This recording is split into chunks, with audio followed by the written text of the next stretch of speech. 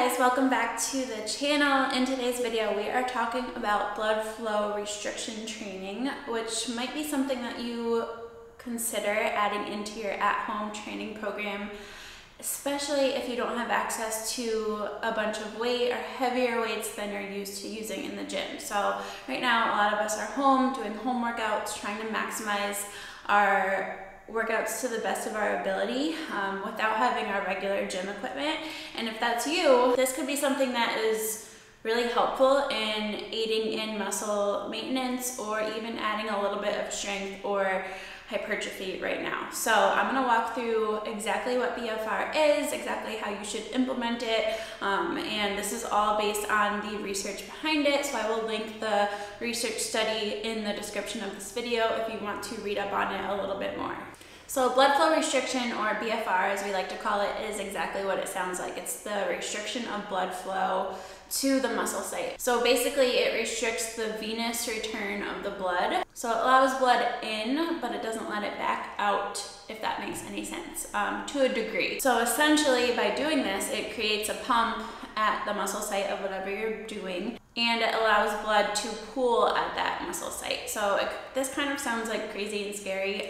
It is safe, and it's actually used a lot in rehab facilities, physical therapists, people who cannot lift heavy weights but still want to either increase that muscle strength or mass. And this is the big benefit of it with lifters, right? So as a power lifter, this is something that I used to implement in my program years ago when it first started coming out back in 2016. I made this video, and this is actually me redoing this video a little bit better because we do have more research and data on it now. But it's really great for lifters, especially power lifters who are really pushing their bodies under heavy loads a lot, and you want to get in that accessory work and still get those hypertrophy gains without killing yourself in the gym. So the major benefit of BFR in that aspect is it doesn't leave you super sore, and it allows you to recover a lot faster because the weights that you're using are really light. And I'll go into how much you should pick as far as weights go in a little bit, but that kind of covers the idea of BFR and why it could be beneficial and why it's beneficial at this time if you're working out from home and you only have 5 or 10 pound dumbbells available. So before we move on, you do need a couple of items to do BFR work. Now if you have resistance bands, you can use those. There was no difference in the material of the tourniquet that you're using. I actually just got these medical tourniquets from Amazon. I think they come in a pack of 8, and they're super cheap. They're I don't know, less than $10. So if you can grab those from Amazon, I highly recommend them. I will try to look for them and link them for you guys in the description. But these are what I use for blood flow restriction training on my upper body. And there are 2 sites that you can put the tourniquets. You can put it right at the shoulder, right under the shoulder joint. So right here, and I'll show you exactly what I do. And then for lower body, I actually use my knee wraps. So these are basic Harbinger knee wraps. Like I said, you can also use a resistance band if you have a thicker one, and you can tie it. Anything that you can pretty much tie around the site to restrict blood flow works. The next question that I get all the time is, how heavy are you supposed to go with BFR? If you go to the gym, you probably like pushing yourself with weights, and you're probably going to start too heavy with this initially. It's definitely something that I did at first, and you get through one set and you're like, oh snap, I can't do that. So the recommendation is about 20 to 40% of your 1 rep max. Now let's say we're doing a bicep curl, right? You probably don't know what your 1 rep max for your bicep curl is. That's just not something that we do. So you can take an estimation, but just use what you have available. I would start with 5 pound weights for most people and just kind of get a feel for it. And then if you can go up a little bit from there, you can kind of push yourself. But it's definitely a different kind of pump than you're gonna be used to. And it's gonna feel like you're going to failure right after the first set. So ease into it. And the recommendation for sufficient volume to see those muscle adaptations in strength and hypertrophy is about 75 total reps. So the way that we break this down is you do 1 set of 30 reps, and then you do 3 sets of 15.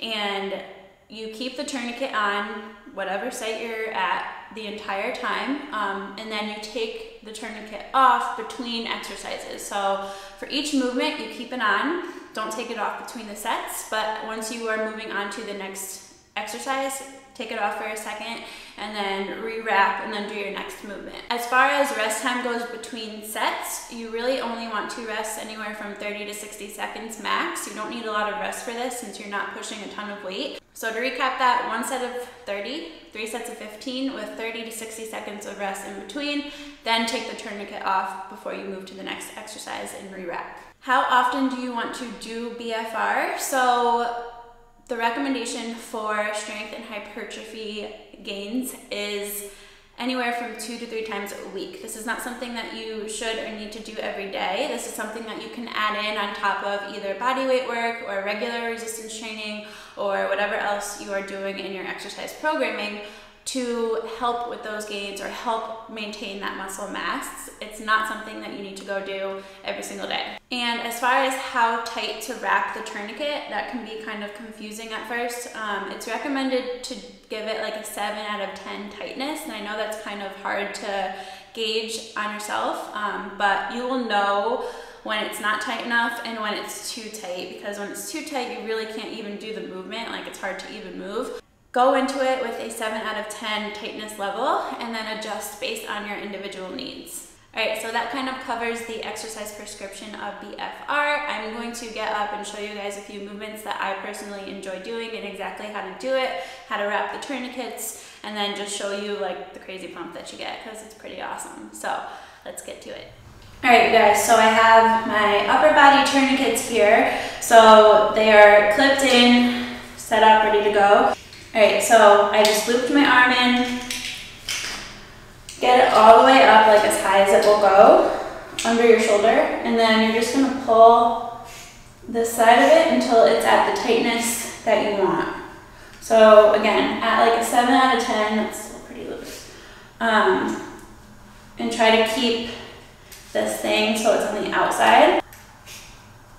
Alright, that's pretty good. I'm going to put the other one on and then I'm going to grab my weights and show you just some dumbbell curls. Alright, so I got my weights. I'm going to do my first set of 30 reps. And these are 7-pound weights. So for example, I usually can curl 20s pretty easily for a high rep set.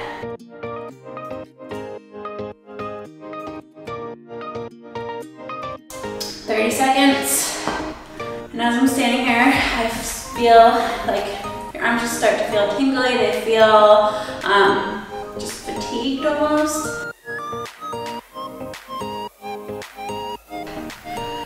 You can see I got veins popping out.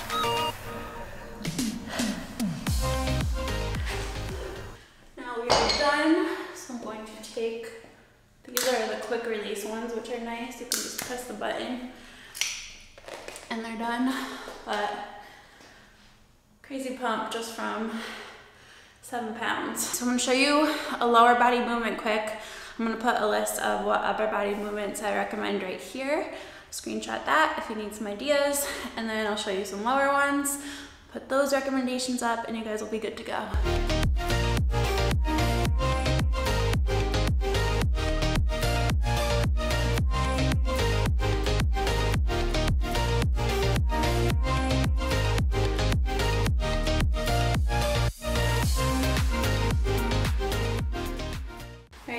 So that was lower body. You can do unilateral work with this. So if you're doing single leg or single arm work, wrap one at a time. Do the 1 set of 30, 3 sets of 15 on this side, and then unwrap it and switch and go to the other side.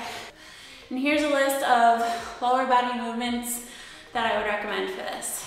Alright you guys, that concludes this little educational video about BFR. I hope that if you are home with minimal equipment, this is something that you are able to add into your programming. I know a lot of you are suffering without the gym right now, so hopefully this can still give you a little pump and some excitement and something to look forward to within your programming if that's something that you really miss from being in the gym. So stay safe, stay healthy, and I hope that you make the most of your gains during this quarantine time. See you in the next video.